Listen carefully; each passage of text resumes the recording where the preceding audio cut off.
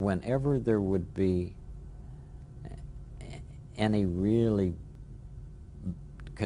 catastrophe that was in the movies or on the air, she would say, always look for the helpers. There will always be helpers. Welcome to Values. I'm Shakeel Dalal. As part of the response to the coronavirus, we're interviewing helpers who are leaders in our local community who are trying to help the public or are seeking help from the public. I'm here right now with Matt Eldred of the TLC Learning Center. Matt, thanks for being here. Thanks for having me. Can you tell us a little about the TLC Learning Center? Sure. TLC Learning Center is a 65-year-old nonprofit organization in Longmont serving children with special needs and typical children from birth to 5 and children who need therapeutic services from birth to 12. How many staff do you have working for you? We have about 45 staff, occupational, physical, and speech therapists, teaching staff, assistants, and some administrative staff. How's your staff situation going with the coronavirus right now? Yeah, so it's a daily check-in with staff to make sure that, one, they're feeling personally okay. There are a lot of family members that are affected, as well as the need for the care that we provide for the families that we serve. And what have you been doing in the past week to prepare for the coronavirus? Yeah, so obviously we work with children, so cleanliness and health and safety is always a priority, but it's been even heightened in the last couple of weeks. So we brought in extra cleaning staff to do extra nightly cleaning, daily cleaning, and then basically any staff that has available time and a wipe in their hand is wiping down tables and doorknobs. We're also taking extra precaution for children.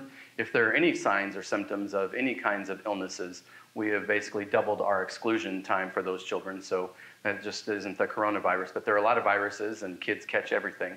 So we've been extra cautious about that and sending kids home, extending sick time, but also making sure that we're there for the children and families that need the services that we provide every day.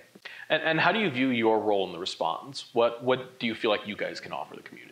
Yeah, so several things. You know, it is really a challenging time to figure out, should we stay open? Should we follow the lead of school districts, public facilities, things like that? And on the other hand, a lot of the services that we provide are necessary services for folks so that they can do the work that they need to do. We have first responders, nurses, nursing home workers that have their children with us.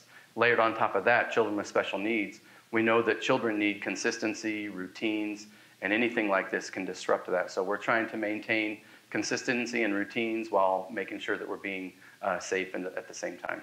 So what are your considerations for whether you stay open or closed? Yeah, so we have been meeting regularly with the Department of Health for Boulder County. We get regular communications from the Office of Early Childhood, which is the child care agency for the state of Colorado, on best practices, recommendations. Obviously, the easy thing would be to close down and to try to avoid personal contact with other people. But at the same time, there's also a need for kids to be somewhere. We want to make sure that they're in a good environment so that their parents can do the work that they need to do. And what service can you offer the public right now? Yeah, so I think the biggest service that we offer right now is that we are a place where families can come, where they can bring their child. Obviously, the therapeutic services that we do for children with special needs, if those are disrupted, it only magnifies some of the inconsistencies in their life, so we want to try to maintain those. We've taken some precautions, so we have actually started this week on some telehealth conferencing for therapeutic services, and that's been really successful to be able to do some telehealth, maybe keep children home, but be able to continue to their therapy services virtually. That's been really good to do. Taking the lead of the school district and maybe colleges, it's hard to do online learning for infants and toddlers, but we're doing the best that we can with the staff that we have. We are right now at about 50% attendance, so we're encouraging families, obviously, if they can voluntarily stay home, to do that. Staff as well, if they need to stay home, to do that. If there's any signs and symptoms of any kinds of illnesses, to stay home if they're able to do that. And so we're operating kind of on a skeleton crew, but we're able to meet the needs right now and the demand of the families that are in our care. And for families of first responders and medical professionals, there's a concern that some of those first responders may not be able to help the public because they're going to have childcare responsibilities at home. Could you offer childcare to those sorts of families? Right, so that's been really challenging because part of the issue is how do you enroll children? How do you make sure that you're bringing in safe children? New families is typically something that we do over the course of a month. We don't have that time in this case, and in fact, other places are closing, so it makes it even more challenging. We We just met yesterday with the city of Longmont and both Longmont United and UC Health Hospitals to try to figure out how do we make sure that their employees can do the work that they need to do. So we're actively working on whether it's temporary childcare settings for children birth through age 10. We typically say that a child over 10 can be left home alone, but there are children right now that are elementary age that are home alone or home with older siblings. And so we're working actively with the City of Longmont, Boulder County Public Health, and state officials on how do we best serve these families in a time of crisis. So we're actively working on those right now. What can the public be doing to help you?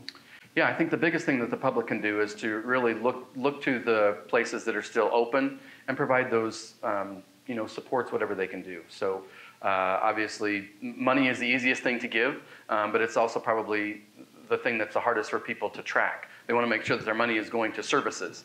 And so we want to make sure at TLC Learning Center that those monies that people are donating are going directly to the services that we're providing, especially for those that are either our most vulnerable populations of children or our most needy families, which are needing to be at work.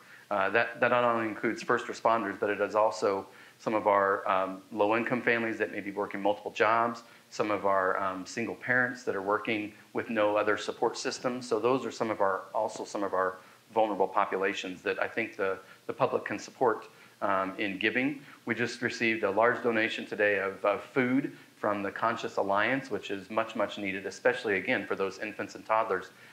Formulas and specialty foods are really challenging to find at this time, so those are always appreciated. What are the guidelines for food donation if someone wanted to donate food? Yeah, so it's tricky because they're being lifted, so we want to still make sure that we're doing things, again, in a safe manner, but we've been able to take food donations in a way that maybe we've been a little more restrictive in the past. So obviously things with expiration dates, things that have been open, those kinds of things we can't take.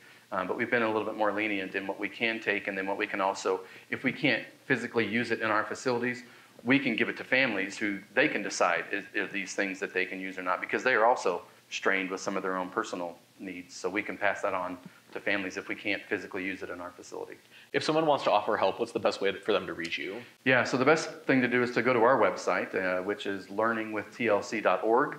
They can obviously call us, 303-776-7417 is our phone number, and I'm sure you'll post that here as well. The phone is probably, again, one of the most challenging things because we have one receptionist with 3 phone lines, and so I didn't know that there was such a thing as a busy signal still, but we have actually gotten people that say, your lines are busy, is there something wrong? And it's really just because it is jamming up some of our voicemail, and there is actually a busy signal. So I'd encourage people to go to the website, go to our Facebook page, Learning with TLC, and there's obviously ways that they can help there. One of the biggest things that we know as a nonprofit, fundraising events are coming. It's the spring season, and we found out this morning our big fundraising event is the Kentucky Derby, which is Saturday, May 2nd. That has now been postponed to the fall. So that's going to be a crunch time for us where we're not going to have that fundraising event in May. And so obviously donations that can help us with the operations of the organization, especially in this time where we may have to push fundraising events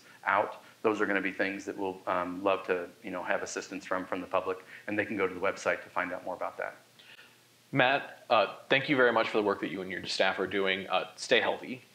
Yeah, thank you much. And I just encourage people to be kind and check in on your neighbors and practice social distancing.